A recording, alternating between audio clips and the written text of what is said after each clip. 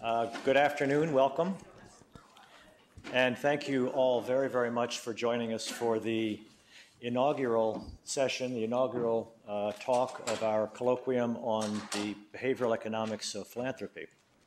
So to launch our series, we are extremely fortunate to have with us Chris Frangione. Chris is really involved in all levels of the XPRIZE and is very well versed in their operations. And he describes where he works as being at the intersection of audaciousness and achievability. Today I'm going to talk to you about the prize model in general and then also tie it into how it's a new model of philanthropy. We believe you can use prizes to solve many of these major problems that are facing humanity. So we've awarded over $30 million in prizes ranging from space to highly fuel-efficient vehicles to oil cleanup. On the philanthropic side, we're seeing a new crop of philanthropy coming into this because it's very different than traditional grants or contracts. It's a very different way of thinking it. We really see two sets of clients. One of our clients is the person that gives us the money to launch the thing, right? And the other client are those teams that are competing. And so we have to find what motivates that person giving us the money, and more importantly, we have to figure out what motivates those teams to compete. There's certain attributes of the prize that really hits philanthropists. This is the ability to do something that is completely open, where you can get anybody from around the world to compete. People that are in the industry, but more importantly, people that are not in the industry. Philanthropists love this idea, especially new money. If you start thinking about people making money in Silicon Valley or the tech world or wherever it may be, between all the exponential technologies that are out there, 3D printing, the internet, AI, whatever it may be, every single person in this room has access to experts all over the world that you could tap at any moment in time to form a team to compete for a prize. These teams are not competing for the prize purse. You're going to hear me say this over and over and over again today. They're competing for something else. They're competing for the market.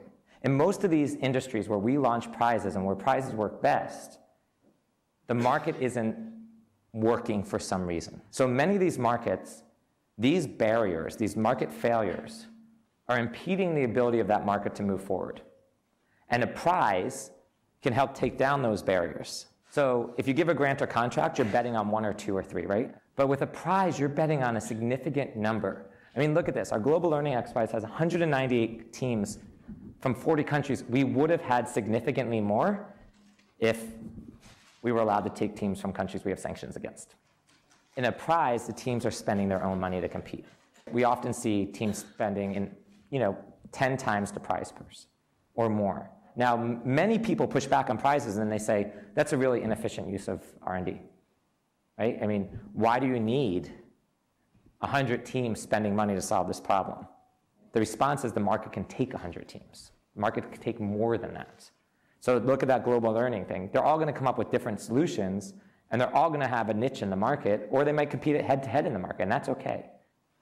This is the most important. Prizes democratize innovation. So if you do a traditional grant or contract, you have a really good chance of getting a really good idea. I know who you are, and I'm going to invest in you, and I'm going to invest in you. And you don't want to let me down because you know I might invest in you again in the future, so you're going to do a good job. But are you going to take that crazy risk that's going to give you a breakthrough? No. So a prize, still you have a very good chance of getting a good idea, but you have a much better chance of getting a really good idea and a much better chance of getting a really, really bad idea. But that's totally okay, because instead of betting on one or two or three teams under that blue line, you might be betting under 100 teams under that orange line. You get all this while only paying for a successful outcome. Great. The teams pay their own way. Teams take all the risk. That is fantastic. So we try to keep that barrier to entry really low at the beginning, right? So pretty much anybody can compete. And then there's some down selects, or there's something that happens and all of a sudden it gets harder. And then it gets harder, and then it gets harder. And at each of these points, we give milestone prizes to some number of teams. Not enough for them to drop out of the competition, but enough for them to fund themselves going forward. We also spend a lot of money educating teams on how to raise capital. We all know that the best innovators aren't the best business people. So our job is to almost act like an incubator.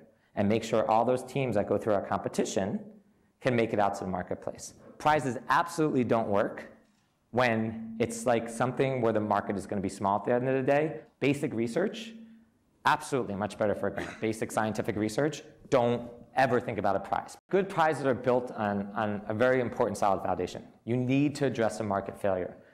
When you go to the doctors, you want them to cure your disease and not your symptoms. If you don't actually figure out what is hindering that market, you're going to fail. You need to define the problem, not a solution. This is really hard for people, and grants often define a solution. We just say, you need to do A, B, and C. As long as you do A, B, and C, and not D, E, and F, because that's really bad, you win. Sure, it might have to fit in this box, but we don't care.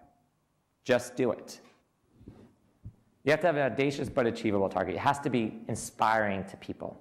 But they also have to know if they try to win it, they have a chance. Otherwise, they're going to look at it and be like, thanks, I got other things to do. Right? You need to have a clear measure of success. The teams need to know if I do A, B, and C, I win. They're spending significant amounts of money. And if all of a sudden it's money, they go, not interested. You want to be able to tell great stories. You want to make sure there's a follow-on market, even if you have to build it. It's really important. Otherwise, there's not as much incentive for them. And then it has to be rewarding and simple for the teams to compete and us to operate.